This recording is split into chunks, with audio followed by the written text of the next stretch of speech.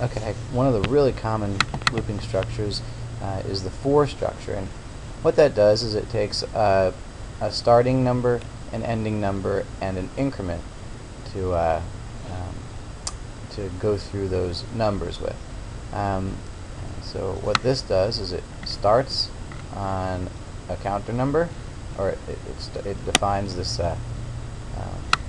this variable counter. It makes that first number 1, and it goes up to 10, and it goes in increments of 1. And it's gonna, while doing that, going through that loop, it's gonna print that variable name that we've given those numbers. So put it in here, and it will count from 1 to 10. Now, Rebol is fantastic, like in other situations. It's fantastic at dealing with different types of data. Automatically understands a lot of different types of data.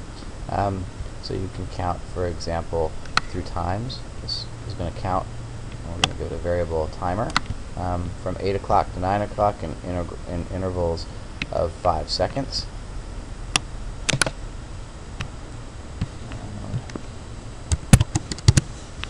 Here's from 8 o'clock to 9 o'clock. 7 minutes. And then you can also count through money. It will automatically understand that these are money values since we're using dollar signs. And we've assigned each of those increments to a value which we're calling, or a variable which we're calling dimes, a word which we're calling dimes. So it's going to count from 0 to $1 in increments of 10 cents.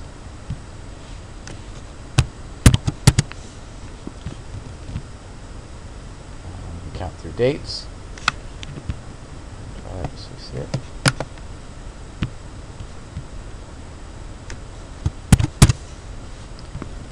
And that was in increments of 8 days. Again, the word doesn't have anything to do with how Rebol works. It automatically knows that these are dates because it's a piece of data in a date format, in a given Rebol date format. We could have called this builds-up and then used the word print builds-up, and it would have worked the same. It doesn't matter what variable name we use as long as we know what we're dealing with. You can also count backwards. If we make the increment -1, it'll count backwards. It's going to count backwards from 10 to 1. And you can do that in increments too. This is going from 10 to 1, but we could count from 100 back to, or from 10 to 100 in increments of tens. That's going to count from 10 to 100. And we can also do increments of less than 1. This is going to count from 1 to 5 in increments of 1/2. 0.5.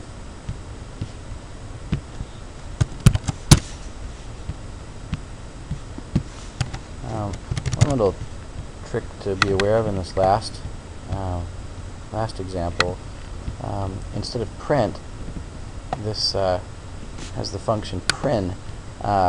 The only difference between print and prin is that prin automatically goes to a new line every time it prints something. Prin prints things right next to each other. So this is going to print the letters from A to Z, this little character symbol, the pound sign, means print the characters in steps of 1. So it's going to step through the alphabet. It's going to print them all right next to each other.